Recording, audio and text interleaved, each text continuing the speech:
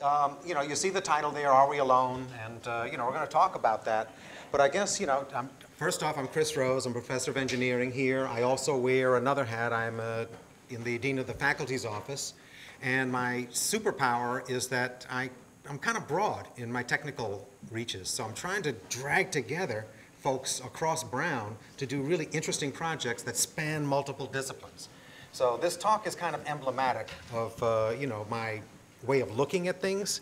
So, you know, I wanted to say that right up front, and, you know, because I'm just an interesting sort of guy, but you'll find out that all the professors that you've seen here, you know, we're all kind of interesting in our various sorts of ways. So with that, I was invited here by Maud Mandel. Has everybody met Maud yet? Maud Mandel, she's the dean of the college. Right, so she's really in charge of, you know, your kids, making sure that, you know, they're, you know, safe and happy and wonderful. So, you know, why are we giving these talks? So one other thing is that this is the technology side of things. I looked at all the other talks. There's not a sciencey or, you know, technology sort of thing. So you think that there's nothing happening at Brown in science and technology, right? No, we have a Nobel Prize. No, excuse me, we have 2 Nobel Prizes, you know, so it's some real stuff happening here. But why do we give these talks? And I could hear in the email that Maud sent, you know, you could just read it in between the lines. What you want to do, Chris, is, you know, we are friendly scholars, right? We're really, really friendly scholars. You know, I could almost hear that. And the thing that hit me was that as a technical sort of person, you know, I'm used to getting up and throwing up slides, and trigger warning for some of you. You know, there's lots of equations and things like that. And I think the subtext to that was really, don't scare you. Okay? So I'll try not to scare you. But there's a subliminal message in all of this as well. And it's really, you know, your children's minds are safe with us. And exactly, really. Oh, you know, how many of you have children that are in the sciences or doing, the freshmen are probably all doing calculus, yeah, and they're getting, yeah, and I can see by your faces that you've probably had the midnight call, Mom, Dad, I don't know what's happening here, and help me. But, you know, that's part of the structure. That's part of everything, and it'll all work out. You know, trust us, it'll all work out. I've been at a number of universities. I've never seen this sort of advising. That I have a whole herd of 6 ducklings that I carry around with me, and, you know, make sure that life is going well for them. So, you know, yes, your children's minds are safe with us. So, you know, one of the things that folks often ask is, why do we do what we do? You know, there are people that work on Wall Street that quants, people that do stuff that I actually do, that work on Wall Street, and they bring in their $10 million bonuses, and I do not I'm not exaggerating. No, we're not paid that much. So why do we do what we do? Well, there's some truth to it. The truth is, we're all a little crazy in some respects. We see the world in a different sort of way, and we try to quantify it in a different sort of way. So I'm going to try to, you know, give you a feel for that, and at least in the technical side of the house. You got that in the morning sessions, and I'm really surprised. I'm stunned and thrilled and pleased that there's more than one person here, given that the other session is all about the election. So I guess, so I won't talk anything about that. So, you know, this is like a respite. So good, this is a respite session. All right. So, you know, and our motivations can be odd. So before I launch into the technical stuff and make your eyes glaze over, what I'm going to do is tell you a little bit about how I got into this stuff. And to do that, we have to go back in time. So specifically, I'm a communication theorist. What that kind of means is I don't have a cell phone, but, you know, anything, information, if it passes over wires through the air or whatever, that's my domain. That's what I do. I worry about how to do it efficiently, how to do it reliably, and it's all about information passage. So we'll go back to 1957. A lot of you are younger, right? Some of you are not so young, but 1957 was a big deal. That's when the first satellite went up, and it wasn't ours. It was the USSR's. And if you remember from the history, this was an interesting sort of time. So the whole notion there was that, my goodness, there's this bird, as satellites are called. It's hurtling across the air. That means you can launch stuff, oh goodness, and you can launch stuff from Russia and drop it on places in the US. So this was real fear that developed. So my background is such that I was raised during this period of fear, existential fear, as opposed to, you know, other sorts of fear, where you could wipe out the eastern seaboard. And technology was king. And the king of the technologists were the physicists. These are the ones that, you know, so science was king. So something else happened in 1957. Yes, I know. Not really. Yeah, that's me.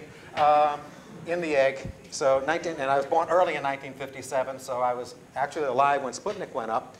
So this kind of molded and shaped me. I was in an era where STEM, science, technology, engineering, and math, or medicine, but math, was king. You really needed a lot of people, so my education and everything was predicated on the notion that we have this Cold War, essentially, and an arms race and everything else that came with it.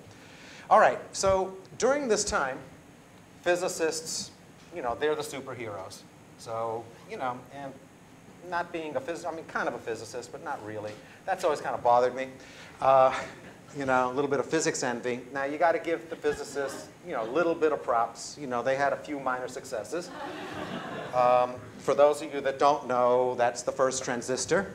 That's enshrined at the Old Bell Laboratories. So I don't know, the Old Bell Laboratories isn't the laboratories anymore. And we all know what that is. You know, rather impressive, you know, in some sorts of ways. So there are a lot of physics successes. So now, intercommunication theorist, right? And, you know, that's kind of the way I feel sometimes. You know, not capitalized, all lowercase. And that really, really, really bugs me, okay? Because, you know, look, I mean, we invented cell phones.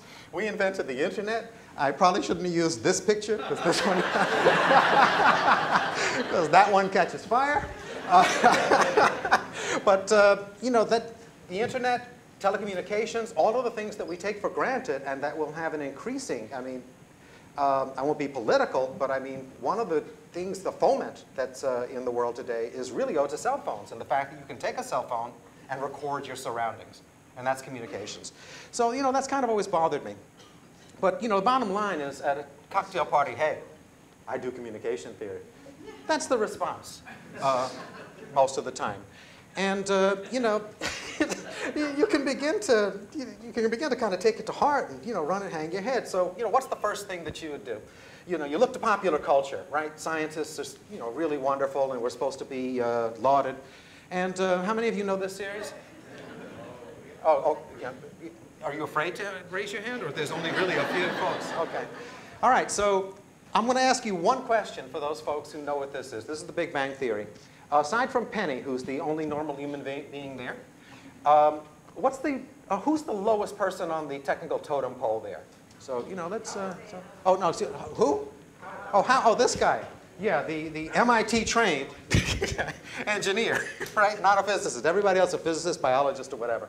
So, you know, oh, yeah, and a PhD. No, trust me. If you've how many folks are familiar with Caltech, where this is based? Okay, so you know Caltech. There's the engineering division.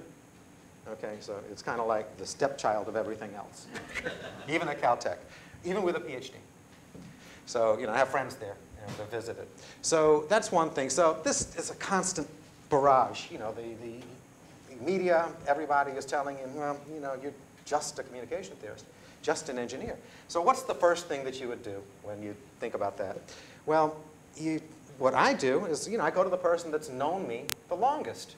You know, obviously you talk to your parents, but, you know, they don't quite know what you do. But, you know, I have a sister who is also an academic. You may have seen her this morning. And, you know, you say, Tricia, you know, wow, it's really tough being a communication theorist. You know, what can I do to make everybody understand that communication theory is at the core of everything? You know, everything talks to everything else. And, you know, please, Tricia, help me. And Tricia, she's really wonderful, and she's really warm. And, you know, just the perfect sister. But, you know, it's like, well, Chris, just hold on. You know, I'm sorry, I can't really talk about that right now. You know, the world is burning down around us.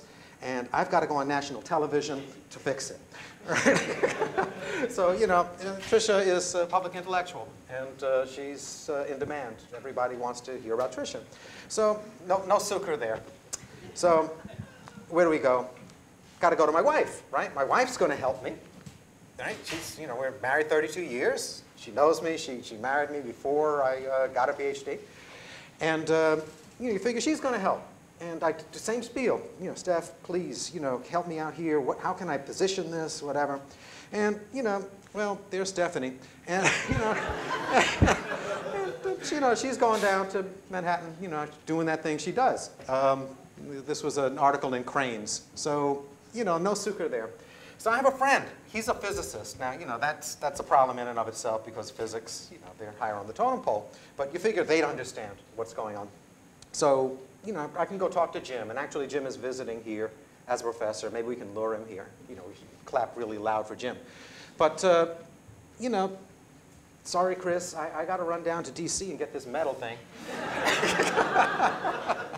So, you know, everywhere I turn, you know, there's no reaffirming anything. So one of the things that you'll learn about academics, if you haven't learned already, is that we like to do a sort of judo. So what we do is, right, if whatever area it is, okay, mine is yours, right? Mine encompasses yours. So that has been my way of looking at things. That's actually been my way of looking at things for a while. So what I'm going to tell you today is tell you a story about a particular piece of work that grew out of kind of mundane wireless communications. But if you look at things in the big picture, you can end up actually asking and answering some big questions. Now, am I going to tell you, are we alone? Or are we not alone? No, nobody knows that just yet. But I am going to tell you about some physics communication theory, mainly communication theory, that hints that how we learn whether we are or not may come from a completely different direction than most of us have been inculcated to believe. Okay, so you know, here's something that communication theorists have known for a long time, and it seems like it's really trite, but it's actually very true, and there's some physics behind this. So you think of the internet, you know, I've got my gigabit internet and it's really fast. Well, if I want to get massive amounts of data from one place to another, right? I don't have my phone right here, but in my phone, there's a little tiny chip, smaller than my pinky fingernail, that has 10 gigabits on it. So seems like if I really want a high bit rate channel, I can take that chip and throw it to you. Now you say, oh, come on, that's not electronic. Doesn't matter, right? We're getting information from one place to another, and we're doing it physically. So that's what that is. And that's in the communication theory zeitgeist, and has been for a while. Paul Barron, who was one of the inventors of the internet, he actually used to ship tapes across the world because back then there was no communication channel wide enough, big enough to be able to carry all that information. So they'd pack it into a plane. He worked for Sperry at the time. Pack it into a plane and send it to wherever it needed to be sent. There's other things, right? The old spy satellites. There were no communications links down fast enough to get the pictures down. So they take the pictures and they jettison the canister and it would fall back to Earth. And you'd actually pick that up and read it. And that's another form of matter-based information transfer. FedEx is another obvious example. You know, we're in a paper-free society, right? And Netflix, though, I think the Netflix, I still have a Netflix DVD subscription. I've never gotten one in the past 5 years. So I don't know, but with the attacks that are going on, maybe I'll start back and they'll start sending the DVDs out. So the point is, these are things that we all know. And, you know, there's even some fun stuff, right? So I wrote this paper that I'm going to talk about today. All right, so you know what these are, right? Yeah, those are disks, and they got information on them. And what this guy did, he read my paper, and he said, this is an analog of what you're talking about. So this is a very frighteningly large snail. Okay, this is actually to scale. That snail is like big, you know. And what it's doing is it's dragging these DVDs across a room, and you know, it's being lured. But the funny thing is, if you actually do the calculation, it turns out that the data rate that this system achieves is better than a digital subscriber line. There's some delay, right? You know, maybe you won't get your movie right away, but you know, you'll get it. And the actual data rate is higher, is the point. So, you know, that's the fun stuff. But now, you begin to ask a fundamental question. What is the trade-off? So if I get really close to somebody and toss the information, should I have been yelling it, or should I have been tossing it? And so when you structure that down or distill that down to the actual scientific question, the question is, what's the cost of radiating? That's radio, optics, whatever you know you'd like, acoustics if you want, versus writing it down and tossing it. So you know you put it that way, but now you get back into the physics. Information is bits, and this is an audience at this point. Yes, many of us are visitors or newcomers to the digital world. All the kids are, you know, they were born in it, so everybody knows what bits is. Unlike 25 years ago, when if I'd given this lecture, I have to tell everybody what a bit was. But everybody knows what bits is. It's your songs, it's your movies, it's your content. And then the other thing is energy. How much energy does it take to deliver a piece of information from hither to yon? And that's what I'm going to talk about. Hopefully without frightening you. All right, so, oh God, there's an equation. So here's what's going on here. The big green one, see, because I'm technical. This is a radio. It's radiating energy, and it's being picked up by a receiver. And that's all you need to know about that picture. Here's the matter transfer. We wrote something down in a little blob of matter, and we literally kicked it. I'm not joking. Literally kicked it from one place to another. Now, you have to compare apples to apples and oranges to oranges. So light is an instant, so it takes a little bit of time to get there. So what we're doing is, this period of time, the radio is sending its message, sending its message, sending its message, sending its message, and then it stops here, and at exactly that time, that's when the blob arrives. So we're comparing apples to apples. Information delivery via matter, information delivery via flapping your radio.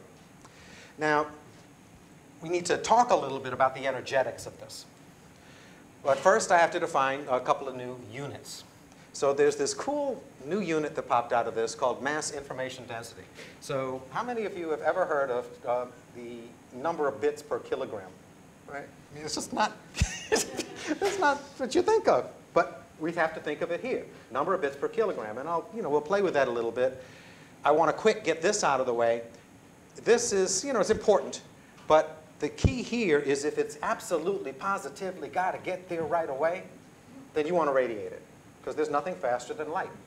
And if you try to get mass up to the speed of light, remember what happens? Right? Infinite energy, right? E equals mc squared. Can't do it. So there's this thing called transport latency. And what that delta is if it's 1, you're going at the speed of light. If it's small, you're not moving at the speed of light. So here, this kind of sachet that I'm doing for you, I'm at about 1 billionth the speed of light right now. So that was, and I'll do it again, just so you know. Right. Right. That's 1 billionth the speed of light. So that would be delta equal 10 to the 9th. Okay, for those of you that don't like the sciencey sort of stuff, 10 to the 9th, 1 with 9 zeros after it, and there's going to be a lot of exponents in here, so I'm telling you ahead of time. Okay, so when you think about bits per kilogram, you say, what is this unit? Does it make any sort of sense? Well, it turns out that if you take just regular old printer paper, 20-pound printer paper, and print on it with dots, like with a laser printer, the number of bits that you can get on it, you can get 20 billion bits per kilogram. That's not great, right? But, it gives you something to hold on to. DVD, trillions of bits per kilogram. If you start getting kind of technical, where you actually start inscribing things at very, very small scales, you can do better and better and better. That's a scanning, tunneling, and microscope. So, really teensy sort of stuff, actually putting atoms in place. But here's kind of something cool. Two things that already exist, and we know already exist, have incredible information densities. The DNA, RNA in our bodies, the proteins in our bodies, the way, not the proteins specifically in our bodies, but if you used proteins to code information, you could put, I don't think I have quintillion, septillion. I don't have a number. It's a 1 with 25 zeros after it, and about twice that for proteins. Roughly, about a factor of 10 lower for RNA. So the point is, you can pack an awful lot of information onto a very, very little bit of matter, is the point. So the whole Library of Congress has a 1 with 14 zeros after it. This is 10 billion times larger. So we could put 10 billion Libraries of Congresses into RNA of a kilogram, a brick. So, that's a little startling when you actually lay it out. The next thing is, what are the energy requirements? Well, it turns out it's really easy. I mean, I could have frightened you by saying, well, we have this piece of matter, and we got to move it from here to there, and how should we do it optimally? It turns out that the optimal way to do it is to literally just kick it. Just like you do with retro rockets and with rockets. Notice the burns on rockets that are sent to orbit. They're as short as possible.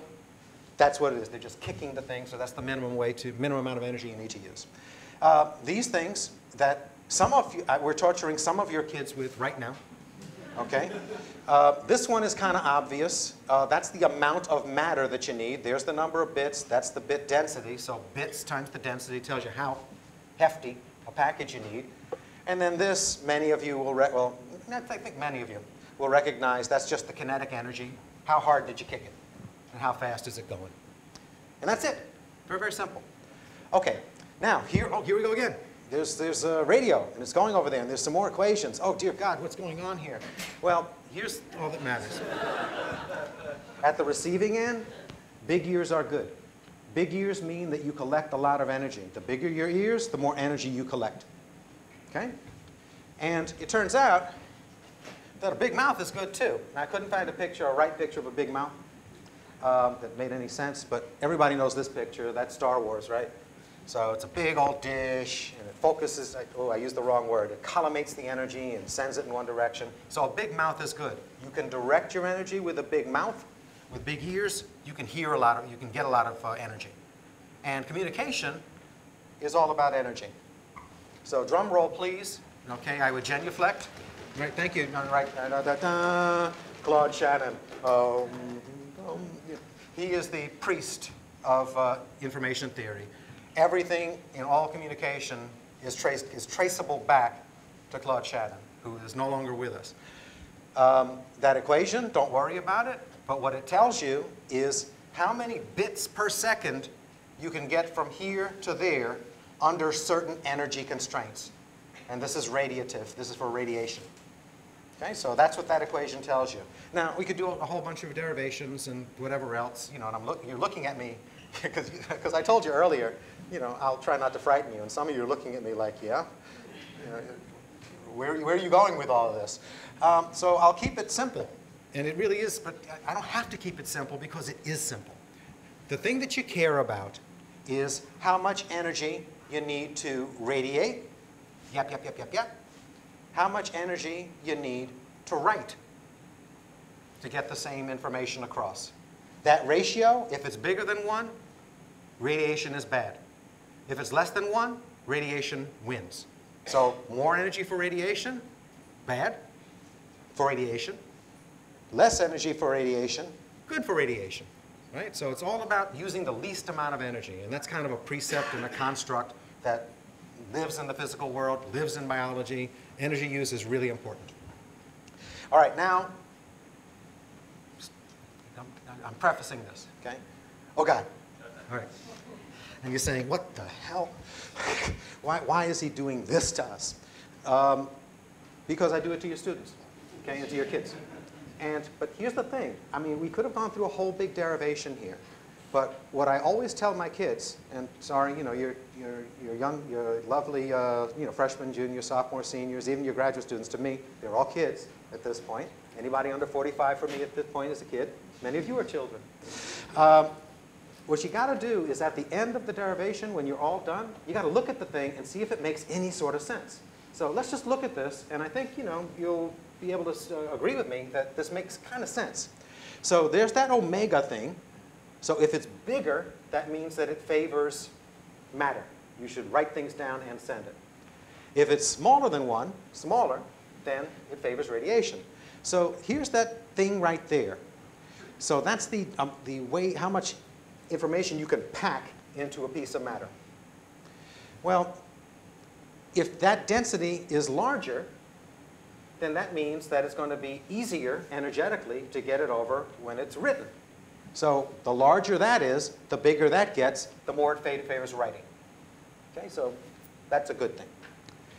This thing is how far away the thing that you're trying to communicate is with. So we're in this room now, and we'll cover the mic, right?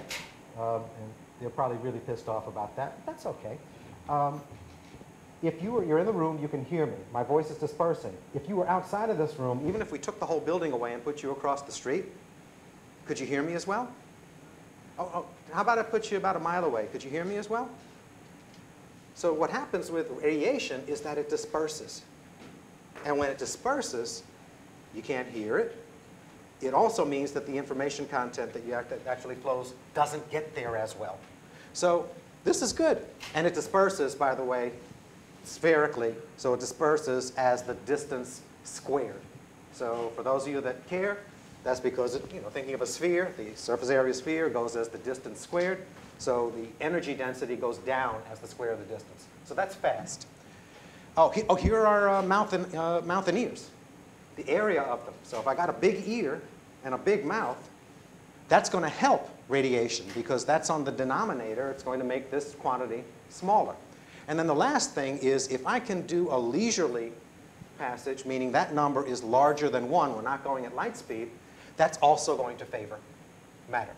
So that's the fundamental equation. Yeah, it had to be derived. Yes, there were a couple of tricks that had to happen, but that's what we do, right? We make things simple. Right, you're saying, yeah, that's simple. It is, it really is. And I talk about this, but it's well, I should talk about that. In that noisy environment that I talked about, if it's a lot more noisy, can you hear as well? Well, that's going to screw up communication as well, the radiative communication, and that'll make things favor matter. All right, so with that equation, let's quickly go through a bunch of things. So we've got 20 minutes. I think we're doing okay. So now here's the weird thing. What you got to do when you have a result like that is you got to exercise it. There's some big numbers floating around, but you got to see if it makes any sort of sense. Is it twice as good to send things using matter than it is using radio? Is it 10 times? Well, even for this simple sort of scenario where we're talking about literally taking something from here and getting it to there with, a couple of seconds transit time, turns out that if you could write things down in RNA, we can't do that yet, by the way, not effectively, not quickly, not efficiently, but if you could, the amount of energy it would take to get something from here to there is 10 million times less than if you used radio. It's like, what? Right? That doesn't make any sort of sense, but that's what the numbers tell you. So, you'll believe me here, and then we can beat up each other later, make sure that I'm not lying to you. And you can do that further and further and further. Now, I am ignoring a couple of things. Farther away we go, there's this thing like air resistance. So just imagine that we're on the moon doing this, right? No air. The point is that the delays are not so ridiculous, and the gains are really pretty incredible. 10 to the 10th, that's, 10 billion times more efficient. And this is, this is terrestrial. We're right here on the ground. All right, so let's go down to smaller scales, like where we have inside this computer, there are chips talking to each other. So maybe, maybe matter-based communication sucks there. Well, the short answer is no. And describing what this is just a laser. It has a certain size mouth. There's a receiver. It's at a certain temperature. Well, once again, these are the numbers that are kind of interesting. They're much bigger than 1. So even at a small scale, it may make sense to use matter, to write your stuff down and toss it. So once I saw that, that kind of freaked me out a little bit. And remember in this equation, D gets larger and larger and larger. That really begins to favor matter a lot. So let's make D really big. Okay? So everybody probably has seen something like this. Everybody know what that is? This is the Voyager spacecraft. It's sitting out. It's almost out of the solar system, and it will be almost out of the solar system for the foreseeable future, because space is big. This disk here is, I wish I had a blow-up. I do have a blow-up of it, but in a different context. It has information that was put on it. I don't know what it says, okay? It's supposed to be for an alien civilization that captures this spacecraft and knows that, you know, we're people. And, I mean, there's a record on the back of how many of I'm sorry, how many of you, because I'm looking at the kids, and they probably say, what is he talking about? How many of you remember LPs? Okay, there you go. It's an LP. It's an LP in bronze. And they even packed a little stylus. Remember the needle? Packed a little stylus in it. Oh, no, I'm dead serious. This, you know, you can't make this up. But here's an interesting sort of thing. If you figure that this disk, with all of the information it has on it, is about a gigabit, so you got to ask, when is the break-even point? When is it more efficient to send Voyager out than it is to radiate to try to send a message? And the answer is about 2,000 light years. Right? And for reference, our Milky Way galaxy is about 100,000 light years across. So that's surprising. Surprising that this simple-minded spacecraft gets more efficient than sending a message radiatively at 2,000 light years. And wait, they put that thing on that big, heavy gold disk. If you did something like use 3 DVDs, the distance goes down by a factor of 10. If you used a single gram of RNA, the distance goes down by 1,000,000. Now you're not even, I mean, you're just barely outside of the solar system, is the point. So, what's going on here? So now let's actually compare the fundamental theory. Oh my God, there's that graph. I'm going to come back to that. Yeah, no, and you, I almost pointed this and blinded you, you know, bad, and then that would have been very bad, professor, very bad. But you gasped, right, when you looked at that. And I agree. It's a very complicated figure. So I'm going to skip that figure and tell you this. How many of you have been to Puerto Rico? How many of you have been to the Arecibo? How many of you have seen the Arecibo dish? Okay. So I would invite you to stand up and tell us about that almost religious experience. This thing is huge. It's huge. It's built into a valley, essentially. And the notion here is, let's say you have a mouth, the Arecibo dish, on Earth, and you're trying to send a message out into space, and at the other end, there's another Arecibo-sized dish to pick it up. So that's the setup. And what we're going to do is we're going to compare the amount of energy it takes to send that message using that big Arecibo dish and receiving it with the big Arecibo dish as compared to taking a piece of matter and launching it out into space. Well, starting from space. I don't like air. Air is bad. But launching it out from space and getting it to a similar destination, I'll say 10K light years away. So there's our ratio again. Radiation energy to matter energy. The relative amount of energy that it would take to send that same message 10,000 light years away, which is not that far in terms of galactic distances, is about that ratio. So take a 5-pound sugar sack and put it on a shelf. That's for writing. Or detonate a 24 megaton warhead. That's the relative energy. And you know, for the science types among you, that's about 10 to the 15th. Right? So let's see, billion, trillion, quadrillion. Okay? That's the amount of energy. Now that, and this I'll stop and lose a little bit of the smile because it's actually kind of serious. When you are presented with those sorts of numbers, you can't ignore them.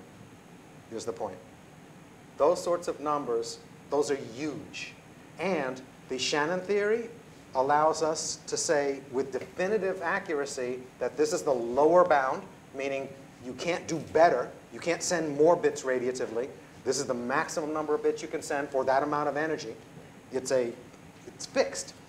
So you see something like this, and it kind of changes your worldview. It changed my worldview about communications. So now we let that sink in. And then you say, oh, wait, stop. Stop a second. Come on, you're pulling something over on me.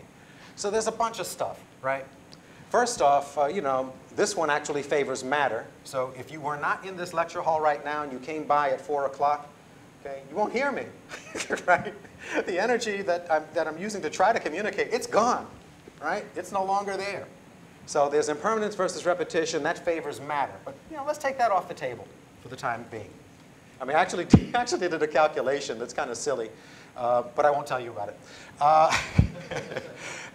Now, there's a bunch of other things that we would need to worry about, but this one is perhaps the biggest one. That's the most obvious. So here's the thing. I want to communicate with you. So right now, I'm talking to you, but I'm actually talking to everybody. The energy that I'm sending is going everywhere. What if I wanted to send a piece of matter to everybody? So I said, oh man, that's going to multiply the amount of energy you got to use, right? Okay, so let's do that calculation again. So what we're comparing now, remember with the Arecibo dish, we had this big dish and we were focusing the energy as best as we could, right? Now what we're going to do is say no dish at our end, we're just going to radiate everywhere. Because what we want to do is get our message out to everybody who could possibly listen. And with matter, we're going to have to duplicate that message and send it to each and every place. And I'm going to be solar-centric. And what that means is I'm only going to send the messages to star systems. I'm not sending it to the stuff in between. Okay? And that's a reasonable sort of thing to think about, at least as far as we know. So here we go. Here's the Milky Way galaxy, 100,000 light years across. And what I'm going to do is I'm going to assume that we're in galaxies that are spherical. Not the case. That's not the way galaxies are for the most part, past a certain size. But it's a big ball, and it's going to have a certain radius, a certain size. So as the ball gets bigger and bigger and bigger and bigger, the number of stars in that galaxy is going to go up as the cube of the size of the galaxy, right? And again, once you get past 1 million light years, there's no galaxy that we know of that's a spherical galaxy that's that big. But we're going to just take this ad infinitum, almost, and we'll look at the Milky Way. So here are the numbers. And really all you really need to see here is look at this. Look at the number of stars, and that means the number of places you got to send a package. That's the thing to remember here. And over here, that's the relative efficiency of matter. So 10 to the 4th light years, 10,000 light years, there's a lot of stars, but the efficiency is really a lot bigger. So it's still good to send you can send a message, and you still, you're making out like a bandit still. Let's make it a little bigger. All right, now this is a galaxy 1 million light years, 10 times larger than the Milky Way, and just as dense as the core of the Milky Way, which is ridiculous too. So I'm trying to favor radiation, put more stars in there. Well, a lot of stars. The efficiency is still a lot larger. And let's just keep on going. Right? That's 10 times larger still. And larger still. There's the observable universe. Everybody, or some folks know, 13.7, right? 13.7 billion light years. Huge, huge, huge. Well, a lot of stars. And again, this is a spherical galaxy with the same density as the Milky Way that's as large as the visible universe. Again, ridiculous, but it favors radiation. 10 to the 29 stars, the efficiency of matter is still a whole lot larger. So the point is, for anything that we could possibly think about, and the one thing that I might be throwing under the rug here is that I'm going to allow a leisurely c over 1,000 times slower than the speed of light for the message to get there. This is still much more efficient. So, what I'm expecting at this point is, appropriate awe. Right? So I think that this work, it says that, matter is the way to go. So once you do that, now you start really thinking about stuff. These are big questions, right? If it's more efficient to send matter, well, the first thing I want to talk about, because everybody usually wants to talk about listening for aliens, finding aliens, doing communication with aliens. Hello, alien. How are you? Hi, alien. But the problem is that even at the speed of light, that takes a ridiculous amount of time. The closest star is 4 light years away. So that's an 8 light year round trip. If you're talking about the local area, civilizations don't last as long sometimes. So I'm asked a question, why communicate at all? And there's some sociability in here, maybe. Now you'll notice that I put this, I'll use this guy, Alien Psychology 101. That's really tongue-in-cheek. I don't know how I think. I definitely don't know how my wife or my sister thinks, okay? I don't know how aliens think. So, you know, I'm making this up as I go along. So maybe that's a reason to communicate. All right, so, you know, here's one reason. Hey, you know, come find us. And this is tongue-in-cheek, but the basic idea here is that you put something in the local milieu, like out in one of our asteroid belts or somewhere, that can be found. And they find it, they read the information, and whoa, they're part of the galactic community now. Wow, isn't this great? And that's a possibility. Maybe folks want to do that.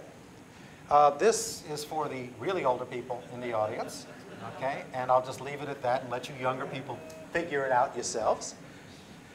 Here's another one, just, you know, hello, universe. You know, here we are. Bring technology. But then if you talk to Stephen Hawking, who some of you may know, he's a very famous physicist, you know, basically his thing is don't do that, because they might come and eat you. I'm being tongue-in-cheek, but I mean, there is some time, galactic time, you know, geological time is long, right? So the odds are that, you know, if they can actually read something that we've sent, they may be technologically way ahead of us, and, you know, resources are always scarce. So, you know, go watch V, you know. Now, to me, going back to kind of a science-y sort of thing, there is one truth, and I think that truth is survival. And that's why evolution works. It's not a matter of I have a survival instinct. I don't buy that. It's just that I do things that maybe let my progeny live a little bit longer, and they do things that let their progeny live a little bit longer and propagate. So the point of evolution is, the only reason we're all here is that our ancestors didn't die before they had children. And that's a bottom line. And that I think is universal. So, you know, this is, you'll all recognize what's going on here.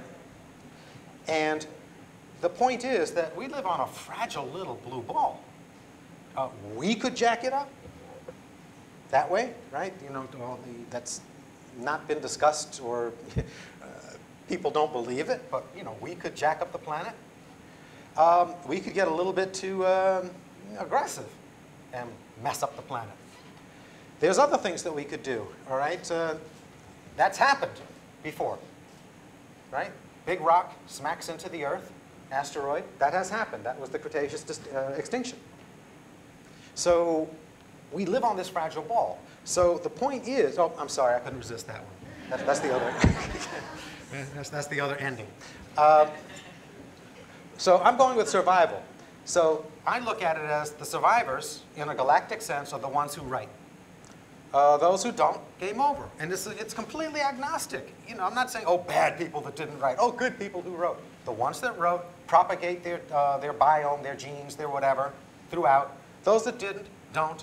And if you live on a fragile little rock, and there seem to be a lot of fragile little rocks out there, I got a friend up at Harvard who's a planet hunter, and there's a lot of rocks. We didn't know this 10 years ago, that there were so many rocks on which things could happen around stars. We could see the stars, but we couldn't see the rocks around them. Now we can, and there's lots of them. There's more rocks than stars. So you begin to wonder, is biological information transmission, is that standard operating procedure? There's stuff flying in all around us, and we just don't know it. Maybe we're the aliens, right? And you know, you're looking at me like, oh God, he's out of his mind. But you can't deny the efficiency of the communication medium. So how to send, how to detect. We'll, you know, play some games here. There's a comet. That's my favorite. Unfortunately, it kind of sucks because they're not persistent enough. But I love the idea that when a comet comes near a sun, its little tail lights up, and all that means is that it's outgassing stuff that could fall onto a planet. That makes me happy. There's maybe a more directed sort of way. You put something in a rock and you send it somewhere, and when it gets there, little rock, not a big rock. When it gets there, it drops whatever biological material it is off there, and if the rock is hospitable, it works. If it doesn't, it doesn't. That's a little bit more antisocial, and that's why there's a dinosaur there. Right? So, you know, there's all sorts of ways to do it. Now, can you detect it? And that's a fundamental thing. And that's actually a question that I'm trying to work on, but it's kind of hard to frame in the right sort of way. The reason is that if, you know, I showed you this picture, and it wasn't in this talk, and I just said, is this real? Does this exist? And you'd look at it and say, oh my God, what the heck is that? Somebody had to have thought of that. Biology has done so many amazing things. Yes, that's actually real. These guys are just engineered. They're genetically engineered. So the point is there an incursion? Can you tell whether something arrived from somewhere else? I don't know how to frame the problem yet, but I'm working on it.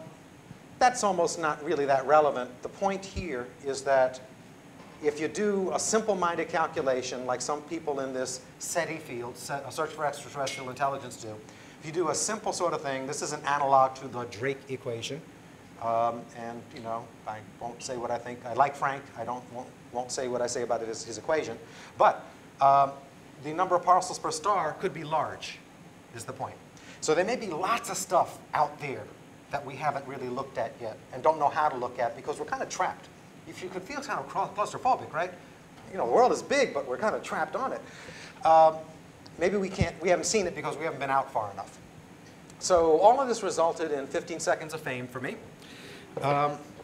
Cover story in Nature. Most of the people in my field, you know, come to think of it, I think I'm the only communication theorist yet that's gotten a cover of Nature. So yay me.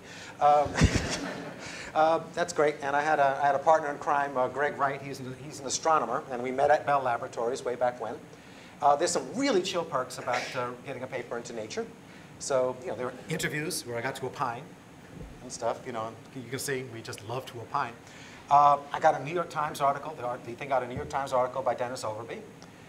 Really nice guy, very incisive, smart as hell. There's an editorial written about this work. Because again, it's kind of a fundamental worldview game changer. And now I got a really cool thing to talk about at cocktail parties, right? So, you know, Jim Gates, my physicist friend, you know, he can say, well, you know, I studied the fundamental structure of the universe and matter. And you say, ooh. You know, now I don't have to say just communication theorist. I say I ask big questions. So that makes me really happy. So there was some not so chill perks though. I do some expert witnessing because I'm an engineer. Sometimes you get called in, patent disputes, things like that. So this has happened now 3 times. I paraphrased here.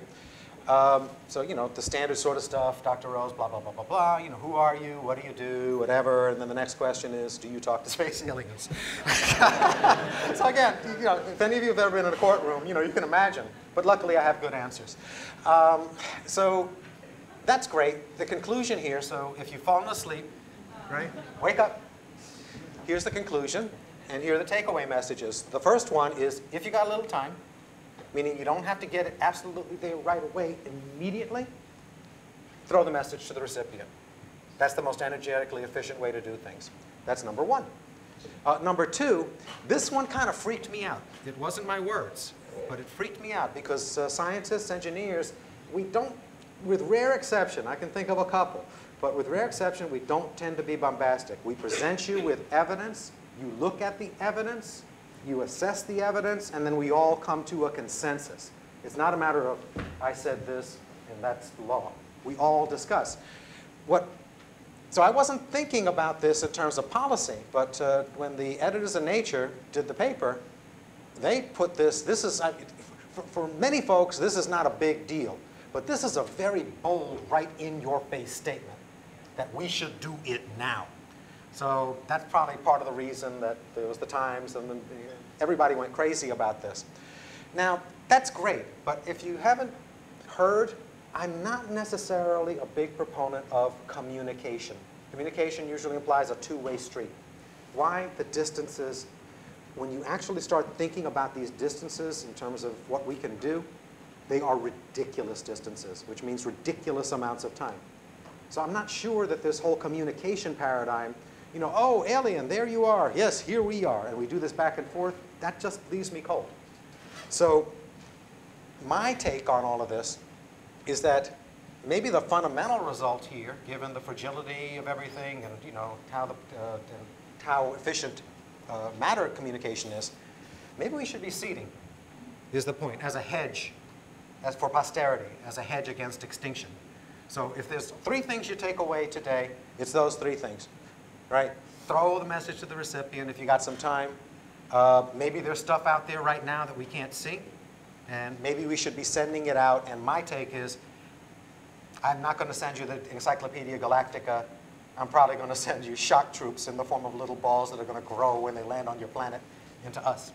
All right, now, so those are the three takeaways, and that's basically the end of the talk, but not really, right? I started this saying that, we all have our different motivations, and mine was a lot of physics envy. So, the real takeaway is, if you got big questions, really big fundamental questions that are, pressing and everybody should be worried about, ask a communication theorist. Thank you very much.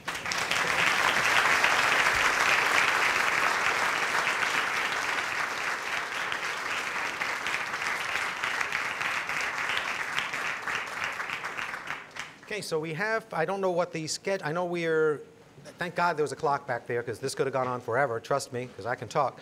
But we have time for questions, and there are microphones. And what I would suggest, you can get up and do the microphones, but what I like doing is just take the microphone and grab it and pass it around. So please.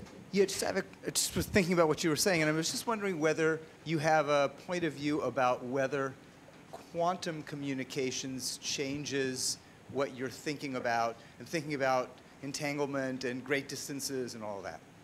Right, so I'm right here. So the question is, the fundamental thing there is that if I have an object here and I emit two, let's keep it simple. You emit two photons from this particular, I'm blinded.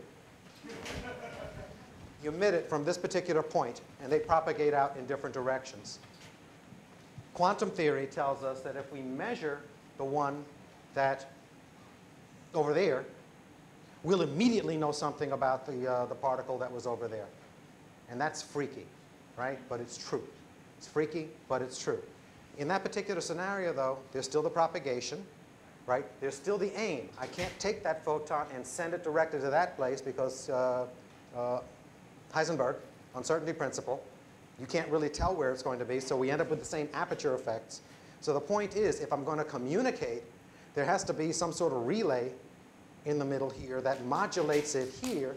That guy, I'm sorry folks, but that was a pretty nice technical question. I have to modulate the information on it here, and the places that are where the distant communication is happening is between those two places. It's actually happening between here and there. So the quantum model doesn't really work for this sort of communication, is the point. Because it's not that you sent a particle from there to here, it's something in the middle. And so you still end up with the same propagation times, the same energy density issues. And if you want to do it that way, you could imagine sending particles from here to both places, but it's not, but I agree. There's instantaneous communication there, but you need some sort of relay in the middle, and then if you're distant, that thing over there isn't affecting what's happening over here. If you see what I'm saying. Okay, did I answer your question though? Okay, sorry. Could you kind of like grab the mic? No, stay. Just grab the mic and give it. Yeah, thank you. I was just wondering, you said you were critical of the Drake equation. I was hoping you might comment on that. So the Drake equation is built out of, there's a Fermi question. So for example, I could ask you, how many piano tuners are there in Chicago? That's a classic Fermi question. And you say, why is he asking me this stupid question? The point is that you could actually get a pretty close approximation because it's a product of terms. There's, what's the population in Chicago? How many houses have I been in that have had pianos? There's a whole bunch of different factors in there, okay? The Drake equation has a lot of different factors, and a lot of them are just completely, intangible, okay? Like, how many intelligent life forms are there out there? No idea. What's their loquacity level? Meaning, how much do they want to talk? So the point is, if you had even a handle, now we have a good handle now on the number of rocks that are out there that Frank didn't have originally. But even with that, the rest of the equation, there's too many factors that you just don't know anything about. So that's why when I put my equation up, it's no better. I'm not saying it's better than Frank's equation. It's just that there's fewer imponderables, but where the nugget of the imponderable is, are people sending things out and, how often and things like that. So the Drake equation makes me, I look at it, it's a guide, but it's not a really, it doesn't satisfy the quantitative person in me. Did I answer your question, though? Okay. And, we can fight about it, too. I'm sort of tying this to SETI, and I'm not sure if that's fair to you, but No, Jill, I know Okay. all these people. my problem with SETI has always been why? Because we can't go there and they can't come here. If I can use an analogy, we're on a ship in the middle of the Pacific Ocean and it's on fire. The fact that there is rescue boats 4 days away isn't going to help us out. And you couched it in sort of well, for survivability and things like that. So my question still is, why? Why bother? Because we've got bigger problems here that's not going to help us. And I agree with you completely. Sorry, Jill. I invited Jill here to give. Jill is Madam SETI, so Jill Tarter, just to give you, because we all know each other. After this paper hit, the SETI people were going crazy. It's like, what do you mean you shouldn't use radio? No, so that. But the point is, and I guess the point that I'm trying to make. So Jill's work, she does SETI. That's what she's devoted her life to. That's what a lot of people devote their lives to. They are astronomers, though. What they're doing is they're looking up at the stars. So they're gathering information that's coming in. A byproduct of that could be maybe there's a message coming in, but there's actual real astronomy. So for that reason alone, Jill, give her all the money she wants, let her look at the stars, because she's going to learn some new physics. But in terms of communication, I'm with you. Sorry, I don't believe in this communication thing. So the lifeboat business is simply, we either do or we don't. We should damn sure try not to be that polar bear, sitting on that piece of ice. We should damn sure try not to blow ourselves up. Certainly, certainly, certainly. But knowing what I know or think I know about folks, there's no central control. These things are still possible. So what I'd say is it's not a matter of communication. It's a matter of, a horrible word, but colonization and persistence. It's a matter of persistence. That's the cleaned up version. So I agree with you, is the point. But I do think that maybe you want to hedge your bets, especially if it's not as costly as you thought it was, and send some rocks out there with some piece of the biome on it. And that's, now, I'm not going to say this word to you, okay? But if you look up the stuff that I'm talking about, there's a word. Crick coined it. And if you look at it on the internet, the lunatic fringe, you will see some crazy people. But that's kind of what I'm talking about, seeding the universe. Okay. To the right. Actually, I can do that if it's okay. All right, so you talked earlier about the Arecibo thing. Yes. Why are we still funding that? Is that like politics, or like why is there, if we know already and we've known for years that there's a better option, why are we still doing the worst option? Oh, Arecibo is a telescope, just like the Green Bank telescope in North Carolina is just a telescope. They're actually doing science. But if you're doing science and the information coming in, storing the information and analyzing it is cheap. So Arecibo needs to exist because it's a big eyeball out on the universe. What we do with the data, different story. Okay? And I say, again, here, Jill, take it. And the Allen Telescope Array, do it. I'm not particularly interested unless you discover something, then I'm really interested, as we all are, right? But I think there's natural science that you should do. So these projects, I think, need to be funded simply because there's byproducts. It's like, why did we go to the moon? Okay? It's like stupid. Why, geology. Right. No. The reason we went to the moon, honest to God, my whole discipline of electrical engineering is all about parking a nuclear warhead in people's laps. Okay? And I'm dead serious. That's what communication theory is about, control theory, and electrical engineering. So there are byproducts, like the internet and everything else, that the moonshot, 69, kind of coalesced around and developed a lot of technology, but there are ancillary benefits, is the point. So that was kind of a meandering sort of question, but the point is that's not the only thing that the Arecibo telescope is doing. Did I answer your question, though, rather than blowhard at you? You did. Okay, thank you. One more question. All right, we got one more because you're off to your next thing. Oh, my illustrious sister said, take one more question. Is there one more question? It's 2 o'clock, excuse me, 3 o'clock. There are no more questions. All right, thank you so much.